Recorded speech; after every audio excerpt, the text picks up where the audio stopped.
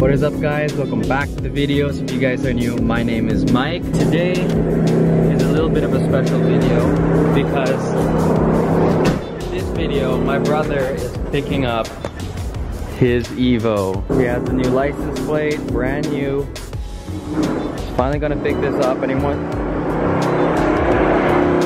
Is that your first mod, your license plate? Damn bro. 10 horsepower. At least. Sheesh. I remember when I had these wheels. Sorry, there's a lot of construction going on top here, but I remember when my car was this color. It's so filthy, like look at it. I know, it's pretty dusty. It needs a clean, but also needs a good drive. Damn. Got the crooked anti-perfect sticker too, if you want to support the channel. That's how you know it's a good car. Anti-perfect. Yeah. Yeah, it's a good car if it has this, definitely. This is just day one and his trunk's already so full. Damn, fucking slam that thing, bro. Sheesh. No respect.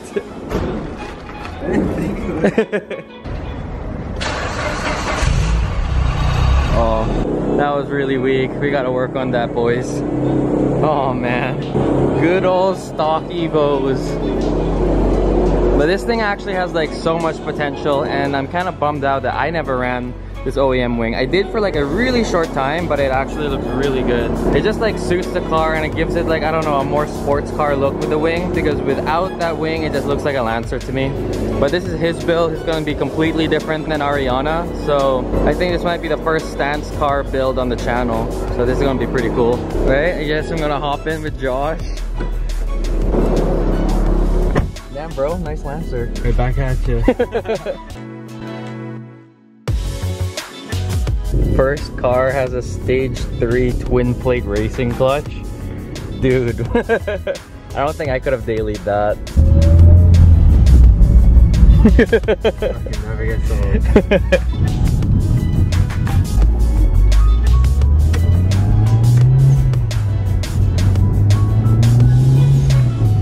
Ooh. Sheesh, in the sun the red looks so good. Pops. So right now we're at Innova. My brother already wants to get the car wrapped like a different color, just because my Evo's red, and I understand that we don't want to have like the exact same car, exact same build. I think he's gonna pick out a color now and maybe a livery. I don't know what he wants to do with it. Any updates on this car will totally be on the channel. If you guys want to follow along another Evo build, this is the place to be. Day 2. This is kind of a special day because the S2K is finally gone. It was fun. It was a super cool car. I've always wanted to test drive an S2K and experience it. I realized why people love them so much. They're awesome cars. Enjoy the car, man. So we just sold the S2000 and I'm out with the guys.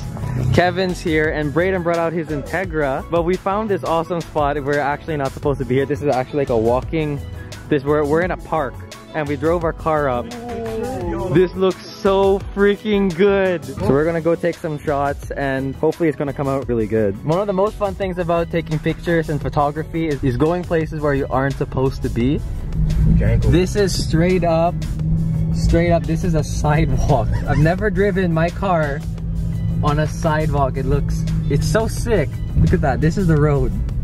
But yet so sketch. Yeah, so sketch. And there's some random people just chilling here. We just drove off the sidewalk. Probably getting it on somewhere. Maybe they're just like, baby. Oh, making baby? Maybe they're making baby.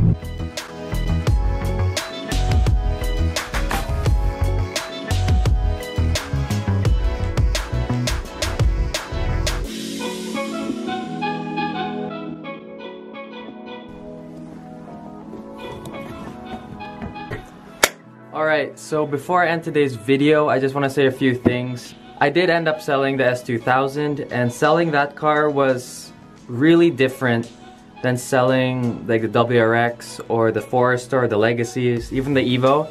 If you guys have watched my older videos, you guys know that I import cars from Japan. Selling that S2000 was a little different because at first I wasn't a huge fan of S2000s and I didn't really understand why people love them so much. One of the cars that have such a huge cult following. When I was given the opportunity of buying an S2000, I had to try it out. I wanted to see what it was like, why people like them so much, and why Honda guys just like VTEC. I've never experienced VTEC in any car other than the S2000, and driving it around a little bit was definitely an experience. Hitting VTEC, it's not as exciting. I can't really compare it to having a turboed car like the Evo.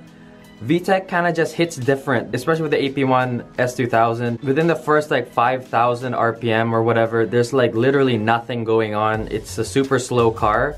And then you rev it up all the way up to red line, and that's when it kind of opens up and you can hear VTEC. It's actually really exciting, and I was really glad that I was able to kind of experience the S2000 a bit, and it felt really good selling the car. Not from like a financial standpoint, but it felt really good because the guy who bought it was actually a really nice guy. I can tell that he really liked the car and has always wanted an S2000. The guy was so happy, especially when he drove it out. It felt really good because I can tell that the guy was super happy with the car. A couple days after, I saw the car on the road and the guy's smile was just like up to here, was super cool. Seeing the yellow on the S2000, I feel it just suits the car.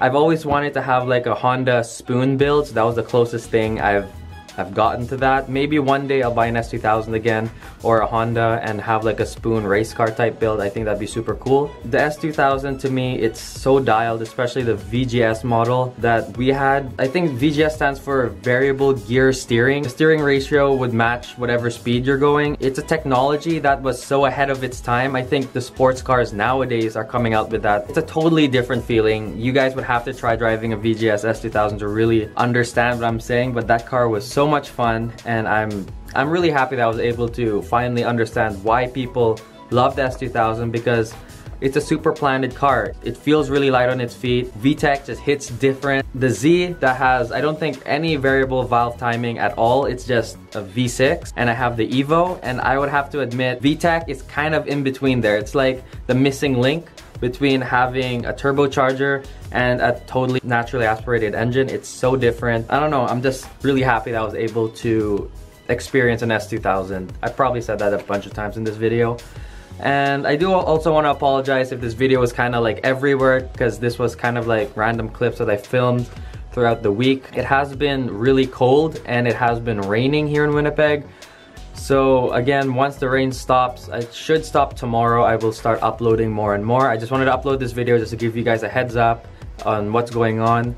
Some stuff are coming in for the Evo. I did order new things. The power steering reservoir is coming in. It's just delayed because of everything that's going on. Same with some carbon fiber bits for the Z.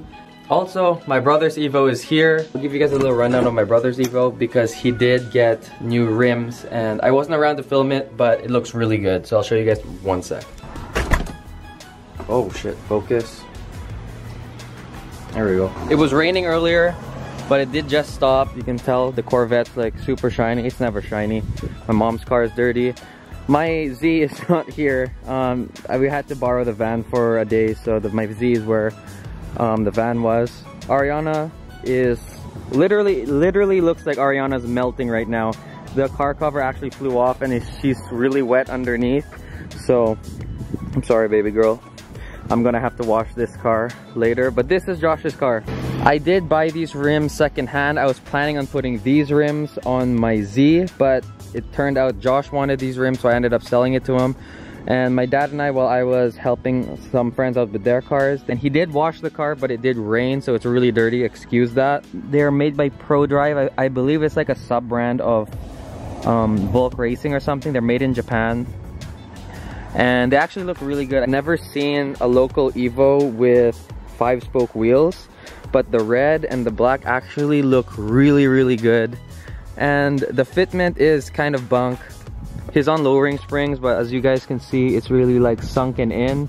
So I'm gonna be helping my brother with that as well. I think he needs like a 20 or 25 mil spacer just to push him out. His plans with this build is to do like a stance build. So we have race car Evo over here and a stance Evo, which is really cool. I think that's like a good diversity between the two. So you will be seeing more of this Evo as well on the channel. I'm super hyped to see what my brother has planned. He did order something and it's in a box inside.